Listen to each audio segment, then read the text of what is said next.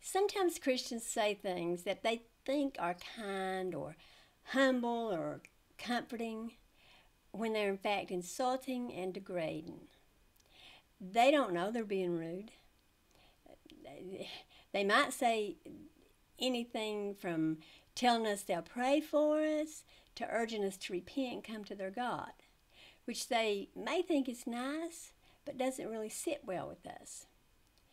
To telling us our troubles or sicknesses are really a blessing.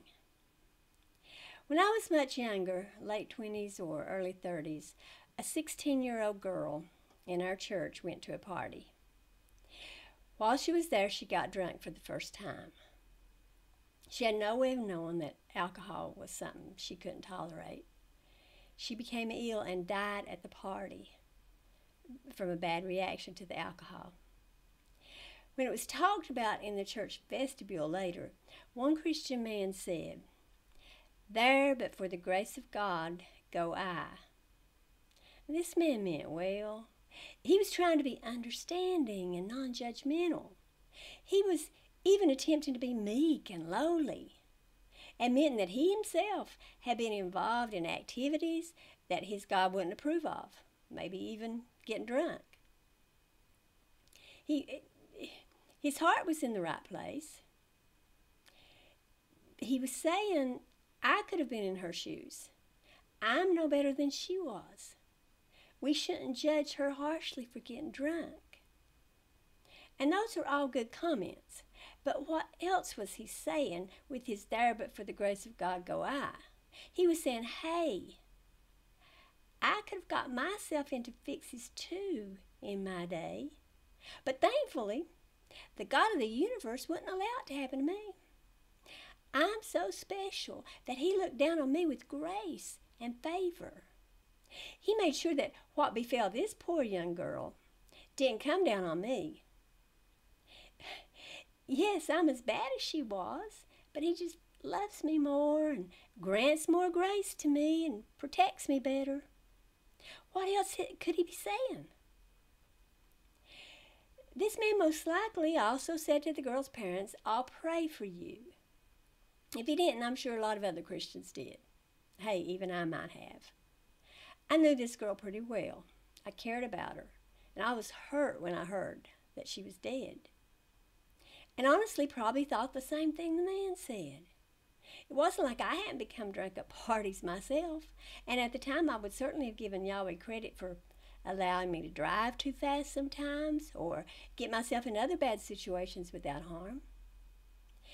If the man or I said we would pray for the parents, we thought we were being nice, but the truth is we weren't.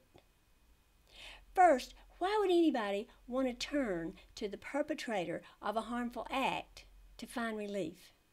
According to Yahweh's followers, he allows or causes bad things to happen in our lives, but then swoops in like Johnny on the spot to help us bear up under the adverse conditions. Thank you, but no. If a man comes into my house and stabs me, he's the last person I'll go to for comfort, sympathy, or help. While I'm lying there bleeding, am I really going to look up lovingly at him and say, oh, please, kind sir, help me feel better about what you've done to me? And he's the last one I'll beg to take me to the hospital. Why would he even do it? Probably take me into the hills and dump me out for the wolves and the snakes to finish me off. It might not be so bad to say, if we say time and chance happen to everyone, and maybe Yahweh will help us if we ask. But if we say Yahweh's in control of everything, and it all happens for a reason, and he kills our loved one, but then tries his best to help us be okay with that? No. Second, when Christians tell a non-Christian that they're praying for their situation, the non-Christian sees that as nothing. They don't believe in the gods of the Bible. They view them the same way they view Zeus or Odin or Santa Claus. So Christians are actually saying, when I go to bed tonight, before I go to sleep, I'll think about your plight. I hope you feel it, and that my thoughts make something good happen for you. Third, I would like for one Christian, just one, to prove to me that prayer has ever brought any change. I don't mean some tale that their grandma's best friend's uncle's first wife's sixth cousin 3 times removed told. And I don't mean they prayed and something happened. I don't pray and something happens. I mean real proof. A limb was restored. A person came back to life. A house that burnt down suddenly materializes again. I want real evidence. And I want documented evidence. Not stories from a long time ago that supposedly happened in a kingdom far, far away that we have absolutely no proof of. I won't hold my breath. Fourth, when I tell the parents of a dead girl that that I'm praying for them, I'm saying, my God apparently doesn't answer your prayers, because I'm sure you've prayed for your daughter night and day from the time she was born. But he will probably answer my prayers, because of all that grace he bestows upon me that he didn't bestow upon you and your daughter. It stands to reason that he pays attention to me. It's the same thing when we praise Yahweh for the good in our lives in front of people who are suffering. Thank you for not burning my house down when you burnt my neighbor's down. You sent that wind in a different direction because you love me more. Okay, nobody says that last part, but they might as well.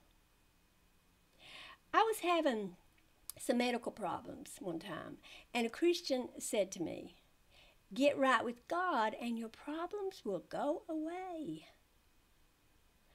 That's a pretty bad thing to say, and especially from someone who's had as many health issues as I've had. And of course, it's a lie too. Christians have as many health problems as anybody else does. But really, is it worse than saying, "There, but for the grace of God go I"? After all, saying my health would be better if I straightened up my life, and saying you might have your legs chopped off too if Yahweh didn't extend grace to you in a way he didn't extend it to me, are basically the same insult. Yahweh could have given grace to me for my health issues the same as he could have given grace to the person who drove too fast and had a car wreck and got their legs chopped off. Either way you say such things, it's cruel and demeaning. Yes, one sounds worse till you think about it, but they're both the same and unhelpful and harsh. And speaking of Yahweh showing grace, think about what Christians say is the reason they go to heaven while others end up in hell. You know what they say? They would never declare that they deserve heaven. No, they are nothing. They are evil. They are worthy of death. So why do they go to heaven? Well, there's special grace bestowed upon them. They go because of their God's mercy. He doesn't demand justice for all the evil they have done in their lives. He looks over it. He casts it as far as the east is from the west. But then when you ask them why their God would send anyone to hell, what do they say? We all know what they say. Yahweh must have justice. Justice is all far important when it comes to the evil committed by others. But Christians are granted grace and mercy. Mercy for them and justice for everybody else. Of course, Christians say they repented and accepted Jesus as their Savior. That's why Jeffrey Dahmer can be in heaven. He repented. Then he was granted mercy and grace. Justice flew out the window because Jeffrey bowed down and kissed Yahweh's butt. Yes, as I've said before, it's not about what we do or don't do. It's about whether we kiss Yahweh's butt. We all know that, and Jeffrey's situation proves it. We can do anything we want and repent and receive mercy and grace if we bow down. Or we can be as good as we can possibly be, yet justice demands that we be punished anyway because we didn't bow down. And some of us apparently are granted even more grace just because. The person not granted the extra grace may be just as obedient to Yahweh as we are, but he simply refuses to give that person grace. I drive 90 miles an hour and survive. Someone else does it and dies. I receive grace while the other person didn't or so some would say. I mean, fundamental Christians do believe that Yahweh is involved in everything, right? You pick your nose, and he makes sure you don't go too deep and burst a vein or something. Seriously, is that ridiculous? I think I mentioned before that a Christian woman told me Yahweh had given her and me a lovely day for our outing, as if he held off the rain just for us. Meanwhile, somebody else may have wanted rain. The girl I mentioned is certainly not the first teenager to get drunk. Many teenagers, Christians and non-Christians alike, get drunk and survive. But a Christian man apparently thought, and even said, that this girl died because she didn't receive grace. No, he didn't word it that way. But if you say your God saved you from the same situation he didn't save someone else from, you're saying you received grace and the other person didn't. Surely that's obvious. I used to make the "there but for the grace of God go I" statement too. I used to tell people I prayed for them. Shoot, I used to say that all things work together for good to those who love God. Meaning, of course, that if things don't work together for your good, you obviously don't love God. And yes, I believed I was being sweet and humble and generous with my words. But I was not. I was being outrageously arrogant and cruel. You know, Christians, it's better to leave your God and the Bible out of conversations you have with those who are hurting.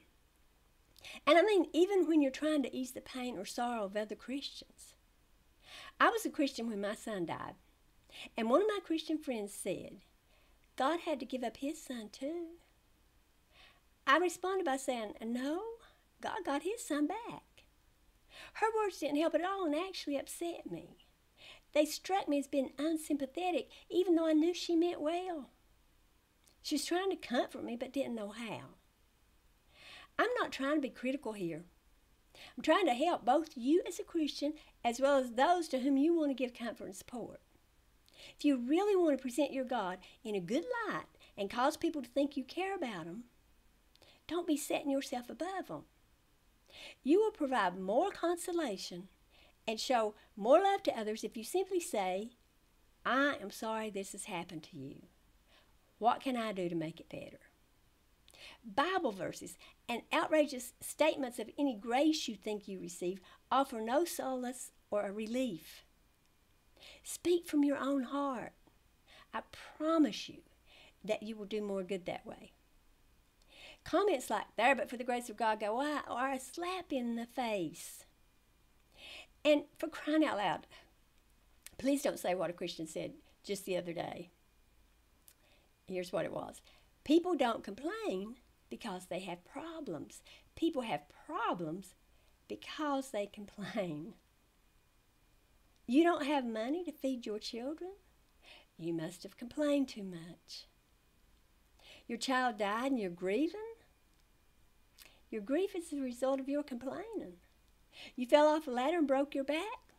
Stop complaining. Your back will miraculously heal. This is a lie. People don't have problems due to their complaints. People complain about problems they already have. Now, sure, if you complain too much on the job, you might lose your job. But to make a general statement saying that our problems come because we complain, that's crazy and it's hurtful. We all know that.